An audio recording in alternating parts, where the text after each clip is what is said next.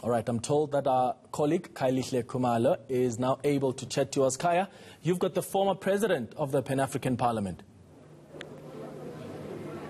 Well, that's right, Clement, and we do understand that he is totally against the principle of rotation. And of course, that's Roger Nkodo, the former PAP president. Thank you so much indeed, sir, for your time. So you're totally against the rotation principle? Tell us more. Good day. First of all, I want to apologize for what happened today. I have been leader of this parliament 9 years. We never see this kind of situation. It's very damaging for our institution. I think our role, the main role of PAP, is not election or rotation. We are the parliament of the people of Africa, but this session we focus all our attention to talk about rotation and election. It's not good for the continent. I think AUC in a part of this damage to destroy Pan-African Parliament. Rotation is, we are agree for the principle of rotation. But how we are going to implement this rotation? And you know, in Assembly in 2014, the head of state agreed that we are going to make rotation. But the member states don't want to ratify the Malabo Protocol. So we cannot apply rotation only with the legal opinion. We need to agree what our head of state say is very important. The decision of head of state is the higher level decision. The legal opinion cannot stop the decision of the head of state. So for me, I am for the rotation. We are going to do rotation. And when we are starting to do rotation, it will be the started or the application of the new protocol. We cannot say the one who has not been in the parliament, who has not been president, must only contest the election. No, it's not true. I has been elected.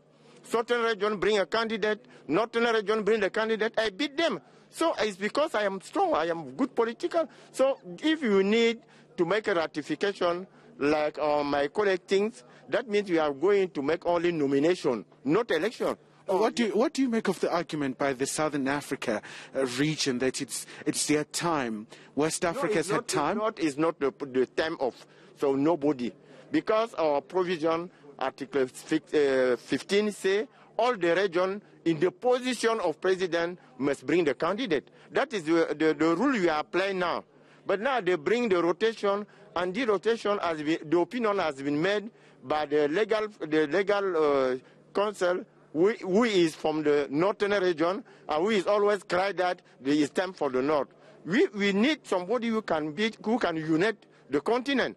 Somebody talking about money. Nobody have money here. You cannot buy all these MPs to be a president. But is the environment conducive for the elections? No, this time the environment was not good for the election. You know, the pressure was a lot.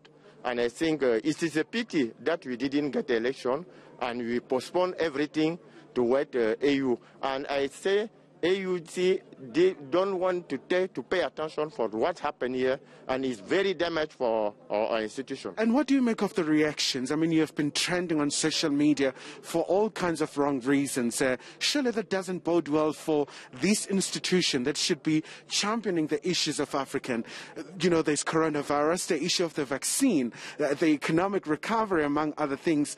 Those things should be your priorities as opposed to squabbling and the fistfights. I think that we fell of our mandate. Our mandate is not only election. We have many areas where we are going, particularly in this critical this pandemic. We need to take the decision to advise our government, African government, to what to do to solve the issue of coronavirus. But now we come here to talk only election. It is a pity for this institution who we are thinking, like you are saying, is they have many role to play in our continent. Do you think the session should adjourn at least until October and have the AU observing how the process is unfolding? No, the session has been adjourned until October. There are no leadership. The problem today is the problem of the leadership. And who bring this problem of leadership is African Union. Because I has been elected president of Pan-African Parliament to a period of 2018 to 2021. But I go to the election. The rule is clear. When you go to the election, if you are elected and you are appointed, you come and sworn in and you contest to our president to lead. But today we arrive, who lead the rest of the mandate of the central region? It was the northern region, the southern region. So I think, and the southern region, the man who was there don't know how to lead the institution, and they fail. That is why today we have this kind of problem. And sir, what do you make of those who say, right in your presidency, we saw corruption here happening among other things? No, I don't think, because myself, nobody give me money. And I don't think, but perhaps we are in politics. Politics need money, but here you cannot give all these respectable MP who give them money to vote you. I don't think it's true. But I think also, if you want to be president of PAP, you need to be strongest political. This candidate for certain region is not elected member. It's only to represent the traditional ruler in Senate in Zimbabwe. How can you bring somebody who is not elected to come and lead the house of the elected? Are you trying to endorse your own candidates? Yes. So I think when we are coming in October, we need to put all the rules in place. And also what happened, which is very, very bad, you cannot change the rule of the game, what they are playing. We was now to go to the election and then the legal opinion come. How we are going to stop?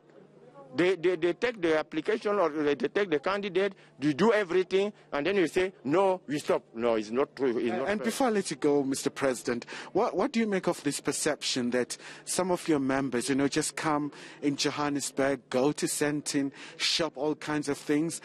What do you make of those reports? Particularly, I has been president.